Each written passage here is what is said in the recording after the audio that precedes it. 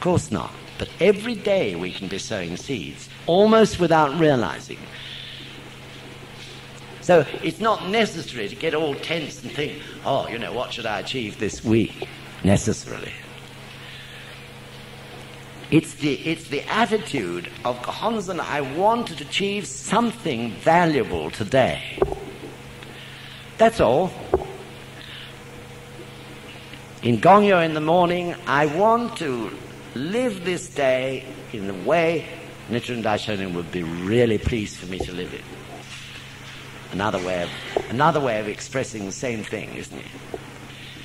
With that determination in a natural way, we'll find ourselves opening up some sort of path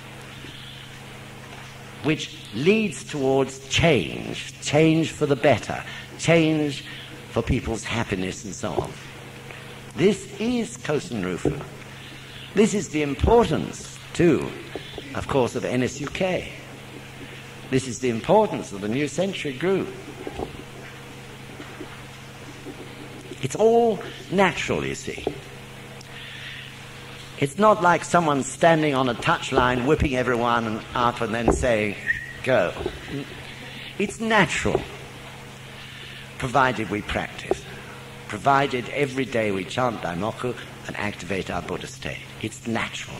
But it is important to be aware that you all have a mission in terms of your work, as well as a mission in terms of, running a chapter in Newcastle or whatever. You have a mission in your work, and the Causton will lead you to it. Do you all understand? Good. So we have to gradually see this rigid education system change. We have to have an education system that is created for today and tomorrow and the next day, and not for, 50 years ago or 30 years ago. Swamped by the technological revolution. If you look at Japan, they have their problems. They have a rigid system that is even more rigid than ours. And worse still, high educational qualifications are far more important if you're going to make anything of yourself in the world of commerce or industry or whatever in Japan than they are here. So it's become a prestigious, a matter of prestige. Parents are ashamed if their children don't do well. So they put incredible pressure on them. It's really awful. The highest rate of child suicide is in Japan because of this. A child will be made to get up, of course not every child, but there are plenty doing it, get up at 4 o'clock in the morning, go to a crammer's. From the crammer, they go on to their school, and when they get out of school, they go on to another crammer, cramming in other subjects before they finally get home absolutely exhausted. And what is this all for? It's for the prestige of the parents. Nothing else but that. Well, this is awful, but it exists. We have our problems, Japan have theirs, the French have theirs, and so on. Actually, it seems to me everywhere in the world, education is in quite a big mess. So there's lots of wonderful work to do in it. So you who are involved in the educational world, whatever it may be, you will have a fantastic life if you approach your job with that attitude. What can I achieve of value today? Even if it's only just sowing a seed or a thought in someone else's mind.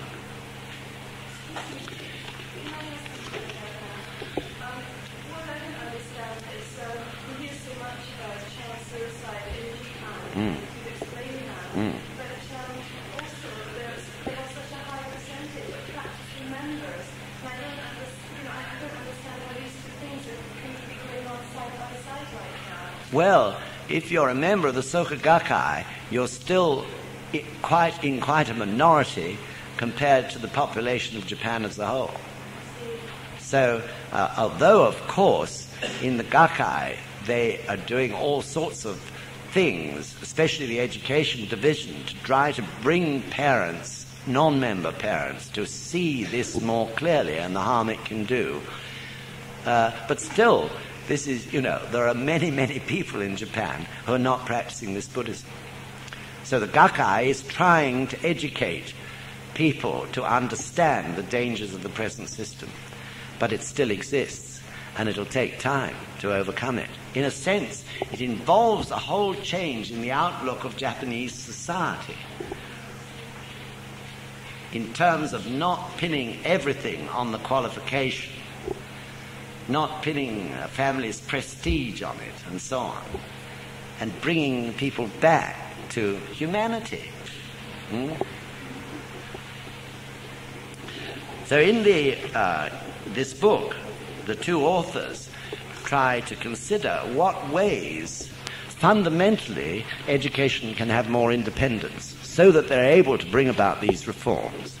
And they suggest three things. It's not our job this afternoon to consider them, but I'll just mention them. One is certainly, it would be a wonderful thing if it could occur, is that education should be autonomous in the same way that the judiciary, the judges, are absolutely independent of normal day-to-day political pressures. Of course, that's a great idea. I'd vote for it, but it'll take a bit of doing. The other is to make schools self-supporting by means of endowments, so that they have the funds to be able to conduct their affairs in the way they feel is best for their particular children and for their particular part of the country, and that they are not controlled in respect of finance by neither the national central government nor local government, because that is why, of course, everything is biased at the moment, because the government thinks only of the economy. Nothing else but the economy. And local government is compelled to do the same, really. So these pressures mean that everything is sacrificed for the sake of the economy. They think, but all they're actually doing in the end is breeding a whole lot of narrow-minded specialists who, in the end, will bring this country to a halt, a grinding halt, because they haven't got big enough minds to deal with the real broad problems when they come up against them. So strange, isn't it? The third way, was by having a totally independent body, not controlled by government, who handle the grants, both to students and to schools. So anyway, this is one of the things that the wisdom of human beings has got to solve in the future.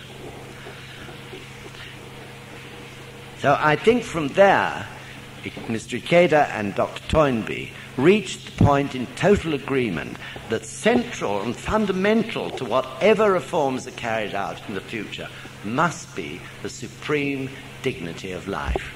In other words, the most central principle of Nichiren Daishonin's Buddhism.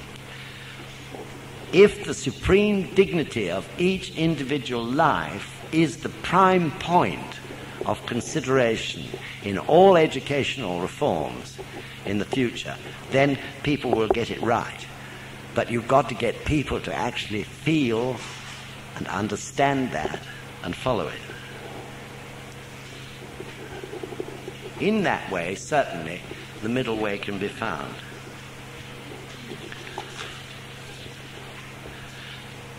So, of course, teachers also come into this. Although Dr. Toynbee talked about the Hippocratic Oath and the fact that teachers should also take such an oath to dedicate themselves and to make their profession and their obligation to the children the main point of all their actions, but despite that, of course, both agree that the life of the teacher must be reasonably good. They must be free from basic worries such as constant debt and so on. And also, the teachers must be given the space to be able to develop the qualities which we've talked about. They too have to train themselves. They too have to be educated, and they have to have the time to do it. So, of course, when you get to a place like All Souls College, Oxford, Dr. Wilson, who I think every 4 years, every 4th year for him is what they call a sabbatical year. He can spend that whole year in the way he feels best in order to develop himself. That's incredible. But it doesn't apply, I believe, to ordinary teachers. But maybe it should do. Are you keeping with me? All right. Good. So based on the supreme dignity of life, the system, whatever it is, should be that reward equals effort. Actually, this is fundamental, really, to the Buddhist view, because it's the Causton's view, isn't it? Your reward when you practice to the Causton is directly relative to your effort. So in a social sense, that applies also in applying Nichiren Daishonin's Buddhism to life. Reward should be commensurate with effort. Buddhism is not saying that reward should be equal for everybody. Buddhism is saying reward should equal effort. And I think that's fantastic. It's as it should be.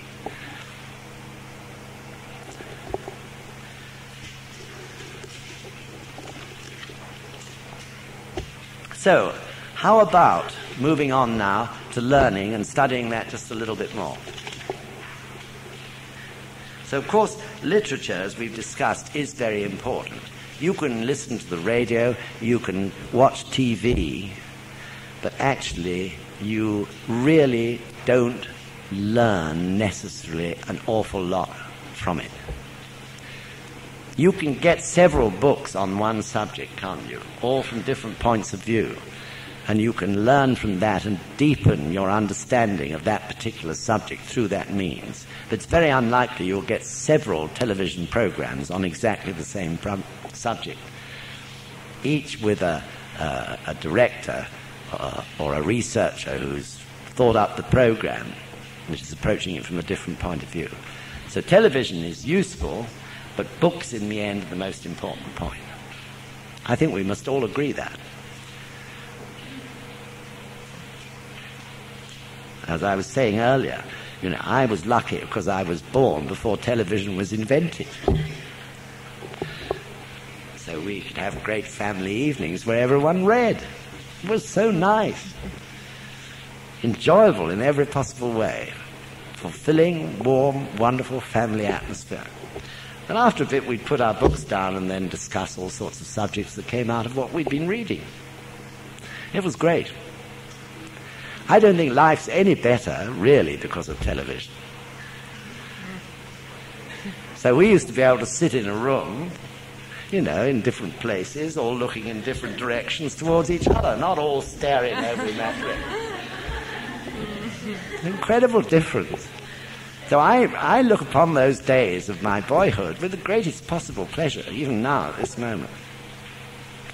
Anyway, the television's here to stay, but I do think people are getting more perceptive, aren't they? Lots of people aren't watching incessantly and are reading books again. And certainly the book market is doing well, everybody tells me, so it looks like things are improving. Anyway, for us too, and as you know, Mr. Toda was insistent with Sensei about reading great books. We should do it. If we're going to be valuable in the future, if we're going to expand our lives and our view of the world, we must read great books. So I had a great time when I was about 13 to 15. Somehow then I read a lot of books. And some of them were quite big ones. I was telling the young men when I was about 13 years old, I can't remember what disease I had. I mean, it was measles or one of those things. But anyway, I read War and Peace then. And I really enjoyed it. I really was totally absorbed by it. I remember it vividly and distinctly. It was the most enjoyable illness I've ever had because I enjoyed War and Peace so much, and I could go on and read it. So don't be frightened of these things. It just happened to be on my grandfather's bookshelf. So I just took it and started to read it. I didn't know anything about War and Peace. It was only later that people started to say to me, "Are you reading War and Peace?" As much to say, poor little fellow. But I thought it was great. So don't, be frightened of these books. Take them up and read them. They're not... After all, they were written for human beings to read. They may be in a language that's a little bit different to the way we talk today, but still they're fantastic reading, a lot of them. The books that Mr. Toda insisted on Sensei reading, like The Count of Monte Cristo. He also read Dickens. I don't like Dickens too much. One Dickens book a year would be enough for me. But on the other hand, they are great stories, and you can learn a lot about life 150 years ago from them. So I do really recommend it. Try hard to decide, I'm going to do it. I'm going to get one great book out of the library and have a go at it. And if you don't like it, then go back and get another one. There are plenty to choose from. I didn't read after that for a long time.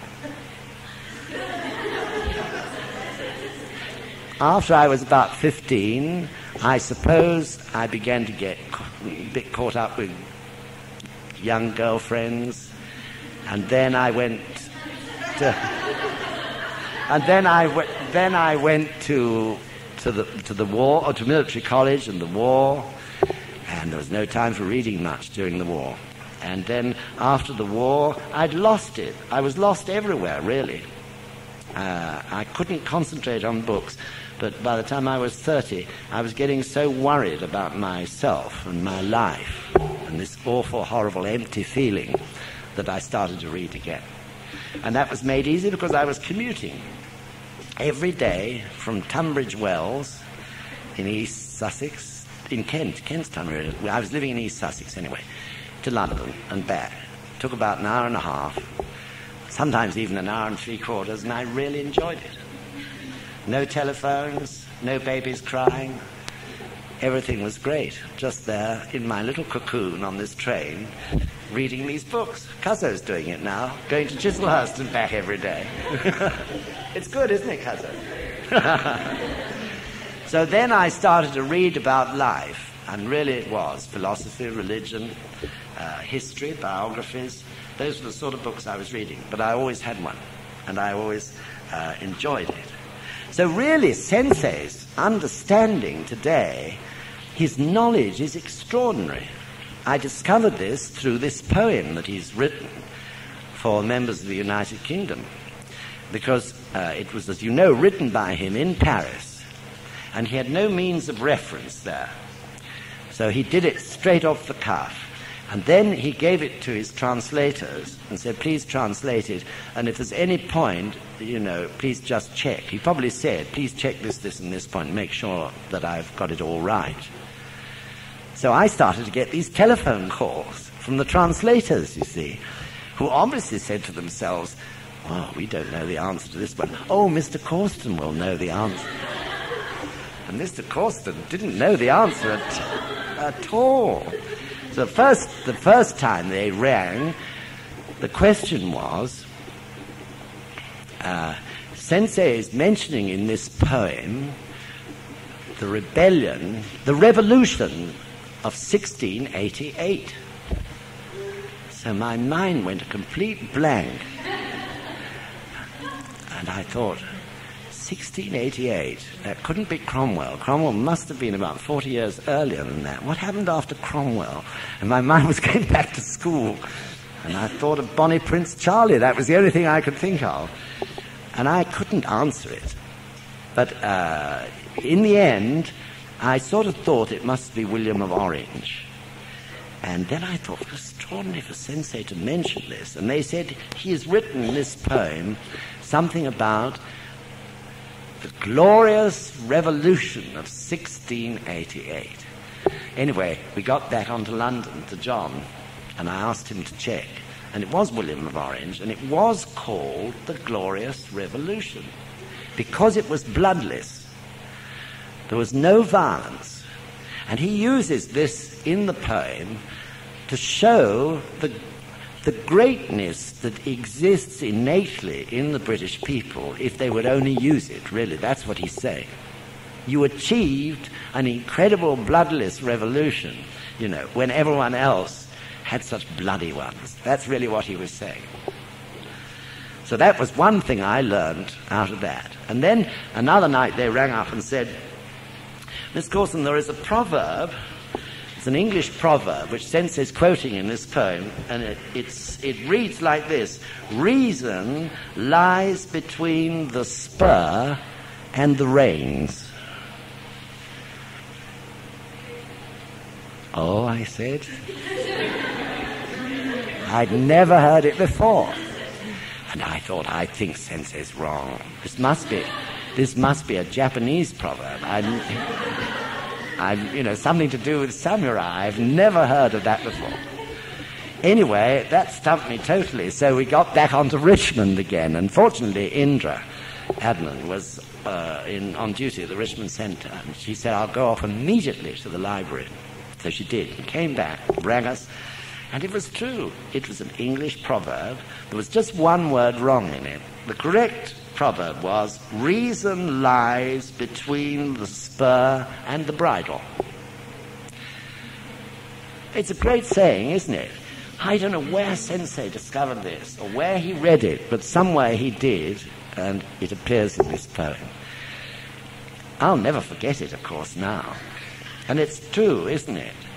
That reason lies between the spur and the bridle. In other words, reason or wisdom is when you know whether to advance and accelerate or whether to hold back and take it slowly. In all aspects of life, this really is reason, isn't it? Wisdom. So anyway, that gives you an idea of how Sensei has amassed knowledge over the years through Mr. Toda's guidance, and how that knowledge has blended with his wisdom and comes out to help us. I mean, I've just given 2 examples. There are plenty more in the poem. Amazing understanding and knowledge. The authors go on and talk a bit now about intellectuals and the people. This is an important point, because either we think ourselves to be an intellectual, and in which case we're something rather special maybe, or we don't think we're intellectual and rather feel uncomfortable in the presence of intellectuals. So I'll ask Ilinka to read D, Ilinka, page 75. Page 75.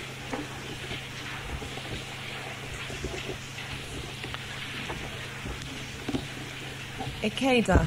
Many civilizations have preserved the distinction between intellectuals and the masses, but I think that modern society ought to discard it. We must adopt the premise that human beings are human beings before they are members of either the intellectual group or the masses. From this standpoint, it becomes clear that no demarcation line can be drawn between the two. People of the highest intellectual power lead roughly the same kind of daily life as all other human beings, and among the so-called masses there are people of the highest intellectual powers. A brilliant physicist may be no match for an ordinary housewife in balancing a domestic budget. Indeed, it may be only rarity that gives the physicist his great social esteem. Toynbee. The most important aspect of human beings is their common humanity. A human being has to be human before he can be any particular kind of human being, black or white, Buddhist or Confucian, Jew or Gentile, intellectual or lowbrow. The most important human experiences are universal and inescapable. Every human being has been born and is going to die. The difficulty of being a conscious living being and the mysteriousness of the universe in which we find ourselves are the same for intellectuals and non-intellectuals. Human beings of both classes are confronted by the same inexorable facts of life and death. It is a symptom of social ill health when a society is divided into an intelligentsia and the masses, and when each of these two sections of the society feels that the other section is alien. Thank you. So this has been a problem a long time. In terms of Buddhism, as you know, originally in the teachings before the Lotus Sutra, Shakyamuni Buddha taught that intellectuals would never ever attain Buddhahood. They had such conceited minds that they would never, therefore, take faith in anything unless they'd analyzed how it worked. So he said, no Buddhahood for the men of learning and the men of partial enlightenment, or as it's known, the men of the two vehicles. Then in the Lotus Sutra, he said that they could attain Buddhahood. But at the same time, of course, he said that the time for the Lotus Sutra to be of value to the people would be 2,000 years later in the age of Mappo. And in the Ongi Kuden, that's the oral teachings of Nichiren Daishonin, Nichiren Daishonin points out that in the age of the latter day of the law, or Mappo, everyone is an intellectual. Everyone is a person of learning and a person of partial enlightenment. And this, of course, increases in degree as those centuries pass, didn't it? So the latter day of the law began round about, say, 900 AD. So then the world was really moving and expanding in an intellectual sense, leading up towards the establishment of Christianity and Judaism and other religions in their highest sense, and also the Renaissance and all other aspects that followed. So in other words, because of the expansion of the intellectual capacity of people, everyone could be categorized as a person of learning or partial enlightenment, compared with those very, very simple, primitive peasants of 2,000 or 2,500 years previously, at the time Shakyamuni was teaching the provisional teachings. So interestingly, Toynbee says, I believe religion is the field in which the intellectuals and the masses have the best chance of once again finding common ground. So, don't you think that our discussion meetings play an important part in that? I get worried because I feel people don't understand just how unique and important and great the discussion meeting is. Such a gathering of people from all different walks of life in one room, in someone's house, speaking freely and openly about their feelings and their views on whatever it may be, whatever human problem, whatever problem concerning the state of the world and so on. The discussion meeting is absolutely unique, but we're not proud of them. We are not proud of them. We sort of take them for granted. Sometimes, I believe, they're a sort of grind. Yet you have something in human terms which is totally unique. You won't find anywhere in this country such meetings going on. Not in one single other association, society, organization, or anywhere will you find anything like our discussion meetings. And yet we treat them often very casually. It's a shame.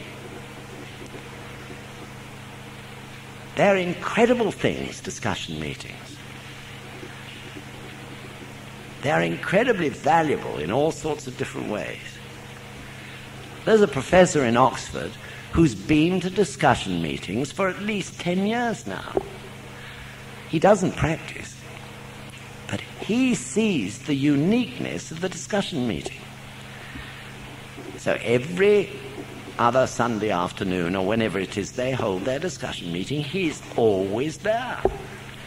And he gets value out of it. He enjoys seeing so many human beings of different sorts together in one room discussing one subject. Intellectuals, people who perhaps consider themselves intellectuals, and also people who don't consider themselves intellectuals, every sort of type. I want us to become proud of our discussion meetings. I want you to realize, please, that there is no such thing existing anywhere else in this world except in Nichiren Shoshu Soka Gakkai International. Please be proud of them. If we're proud of our discussion meetings, the discussion meetings will be great. But if we treat them as just another activity, they're not going to be. Please be proud of them, and please talk that way, and please educate others to understand their uniqueness and value. Then they'll be even more incredible. This is crucially important, isn't it? Because it is through the discussion meeting that people learn about Buddhism, as well, of course, as individuals. But more important still, it's a forum, isn't it, for airing people's views. It's a forum for us to be able to listen to people from many different fields of life and society. Incredibly valuable things where human beings of all different sorts can get together and express their feelings really freely and honestly. And of course, apart from that, they can learn about Buddhism. So please let's try to start a new movement of the discussion meeting. Something to be proud of. That's what they should really be. Yes. I find myself turning the discussion meetings a bit of a chore. Often we don't actually discuss. Anyway, we don't discuss. We get obviously experiences, and that's very valuable. That's like a statement, and then you explain to the practice of the guest. But we don't actually seem to discuss like a real issue. I know that when someone is coming to a meeting who is challenged, say, an issue, but what issue that they don't agree or understand, Yeah. it does become something very exciting. Yes. Because obviously there, people are stimulated. Okay. But we don't seem to discuss. Mm. So it's not really a discussion. Okay, well, you're all nodding your heads. Do something about it. Okay. Actually, we are going to spend a little time on UK summer courses, on the whole business of discussion meetings. So I think you're absolutely dead right. I think that is right. So please, if there are 2 or 3 young women in your district, get them all together, say, let's chant Daimoku, and we'll really, improve these meetings by developing great themes and interesting points to discuss. Okay? I'm sure your district leaders will be pleased in the end. They may be a bit scared even at the beginning, because, the thought of some theme which may seem a little bit, strong or whatever, may make them nervous. But you support them. When we base the discussion meetings on the Gosha in Ikeda, then it seems to be that has to be the subject. Whereas it's great to talk as a discussion, like we are maybe on training education or something like that. Something like, The Gosho in the UK Express is used for your district discussion meeting, is it? Because the district discussion meeting... What? Kazu, can you make a little note there? I mean, it's a good point, isn't it?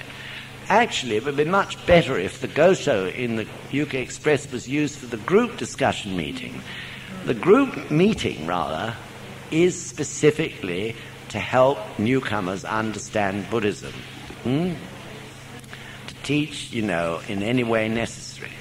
The district discussion meeting, of course, is also to help new people to understand, but also it should have the distinct aim of helping to deepen the faith and understanding of members. That is what the district discussion meeting is for.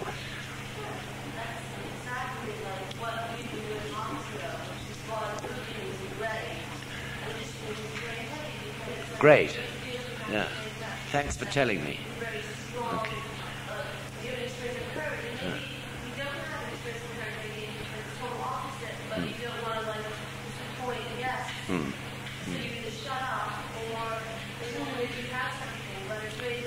Okay. Okay. Great. Okay, well that's what it is. So somewhere down the pipeline everything's going astray, isn't it? Thank you very much for bringing it up. Anyway, we'll certainly take that one up ourselves too. Good. So we've just about running out of time. I think we've covered all the main things, except one question, which actually was from a young man, but I think it would be worthwhile answering it here as well as with the young men, which I've already done. So I'll ask you, Lincoln, to read it out. If it is at all possible to tell me, I would very much like to know how you think the first NSUK school secondary age range will come into being. What processes do you think will be involved? Who will make decisions, etc.? Will it be, as you suggested today, that a group of teachers would decide to take this upon themselves, or will Sensei perhaps suggest the time and place? Thank you. Well, this is one of the exciting things for the future, of course. Without a shadow of doubt, in the future, and not, the future that's so many, tens of thousands of miles away, but in the reasonably near future, in the next 5 to 7 years, we should definitely see the first of our schools established. So, that's my Ichinen. Actually, my Ichinen is 5 years. But that's the point. This first school will appear when the Ichinen of the members of NSUK is strong enough to be able to initiate it and support it. In other words, there is a time. There is the right time for the first school to appear in the rhythm of the movement for Causton Rufu of this country. But of course, through our Ichinen, we can hasten the time, can't we? So the more people who desire to see an NSUK school, then that means the stronger the Ichinen and the sooner it may come about. As to what sort of a school it will be, I'm sure in the future we shall have schools at different levels of education. But probably we'll begin in a very small way, maybe with a sort of equivalent of a kindergarten or whatever you call them these days, and followed by a primary school. That's most likely, I feel. We have to start in a small way, not being too big for our boots, and from that we can learn great things which we can then apply to bigger projects in the future. But definitely, I feel it should be possible within the next 5 years to establish that first school, however small it may be. So please, if you're concerned about education, about having our own schools, please, keep it in your Ichinen strongly. The more the merrier. The sooner it'll happen. So as to who will make the decisions finally, of course Sensei will, I'm sure, at some point, say as he usually does, Mr. Causton, have you ever given any thought to having a school in the UK? Like he said once before we had a centre, have you thought about having a centre in the UK? And of course we had, but it was a sort of still, a sort of rather jelly-like resolve. I'm sure one day he'll say that. But I hope, we've really got our aims firmly and clearly established. When he does say that, and we can say, yes, we have got the idea, I'm really hoping we can achieve it maybe in a year or two's time. He can give his guidance based on his own, of course, great experiences in Japan of establishing Soka schools there. So yes, please, as soon as possible. Yes.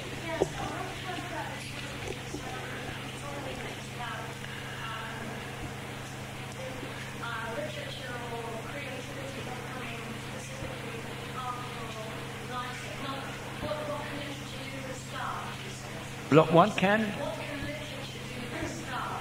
And then he goes on to say the writer or artist's purpose is specifically to aid humanity. And in effect he's creating limitations. Because in a sense, you should go artist for art's sake, and science for science sake, because that's the way that they will ultimately develop. And it's inadvertently that the value is created. I found that really surprising when I read it, especially after what you said in the bulletin after Alice about what an example that was of really seeing art for humanity's sake opposed to art for art's sake. But this, you're talking about Dr. Toynbee? Yeah, well... But Sensei seems to agree with that statement that only by, I suppose, following instinctive creativity, or however you put it, you can actually produce great works of art, great works of literature, and that the value must come inadvertently after that. That the artist or writer can't go specifically towards the aim of this piece of creativity is for the sole purpose of aiding humanity. I don't remember that. Anyway, what I think we better do, Karen, if you can dig it out for me from here, and then we'll answer it next session, okay, as a question. Because I can't remember such a statement. Yeah, okay, we'll sort it out. But whatever happens, everything in the end should be for the sake of humanity, shouldn't it? One can't escape from that need. All right, everybody, I don't want to keep you over time because it's Saturday night and you've all got things to do, and I hope you have a wonderful evening, and thank you very much for being patient and listening. Many thanks. Thank you.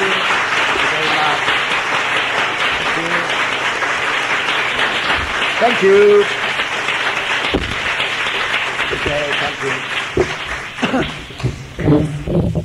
you. The next session is not on the 4th of July, it's on the 1st of August.